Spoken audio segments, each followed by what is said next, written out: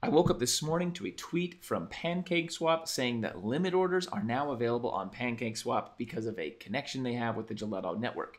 How exciting is that? I'm super excited, so we're going to whip out a video real quick to talk you through how you can now start doing limit orders on PancakeSwap. Now, we'll leave a link down below to PancakeSwap to make sure that we always end up at the right site, but as always, we'll go to pancakeswap.finance/swap. And when that gets you here, you're going to see an option here for liquidity and another option for limit orders, which is newly added to the site. Now, if you've used PancakeSwap much, you know this is very familiar. And this looks exactly like the actual exchange, except for we've got a new option right here called price. So what we're going to do to make this simple is we're actually going to swap BNB here for BUSD. Okay, and you can see here I've got a little bit of each in this wallet to make it all work.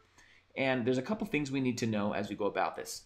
The first thing is that it probably won't work for very small orders of probably $5 to $10 or less in value. It's probably not going to work out for you. The next thing to know is there are some extra fees and stuff, obviously, because we're executing contracts multiple times. But let's dive in and show you exactly what's happening right here.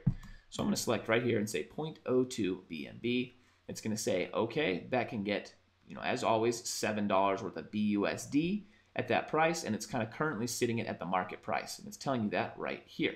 Now, right here, we can adjust that, and we can say, hey, I want this to sell at a higher price. Okay, and it's always going to be at a higher price if we're doing these sell orders, meaning I can't go below $3.79 or what that current market price is. And if I try, it will probably tell me that I can't. It'll say 89% below market price, and then it won't let me make the sell. You can see right here, only possible to place sell orders above the market rate.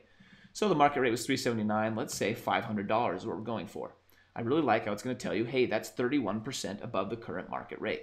That's going to be really helpful as you start swapping currencies that aren't based in the US dollar right here. For example, if I did these two currencies, you can see right here it's very hard for your mind to wrap around exactly what price you're actually getting since neither one of them is based in the currency that you're used to. But to make this again easy, we'll go back to BUSD right here. And we're going to say 500 or 31% above the market price. Now, the other thing you need to know is it's going to give you a real execution price. Okay, and you can see the real execution price is actually significantly higher.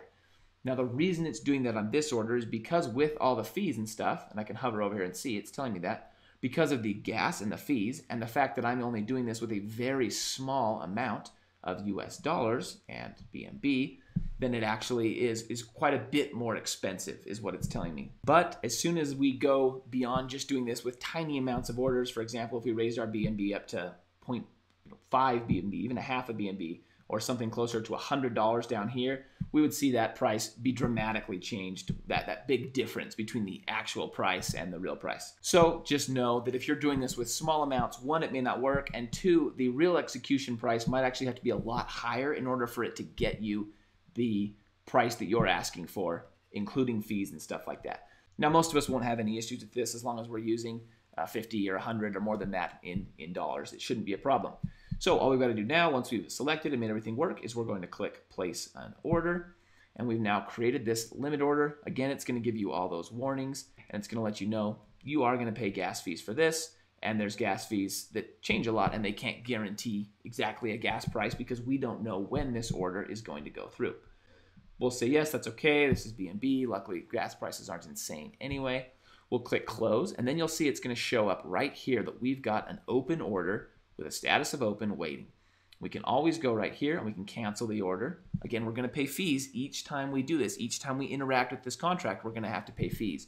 But we can always go, we can leave now, we can come back in a few days, go back to limit orders, and once we connect our wallet, it will see that it already has access to our wallet and it will remember this limit order that we have now set.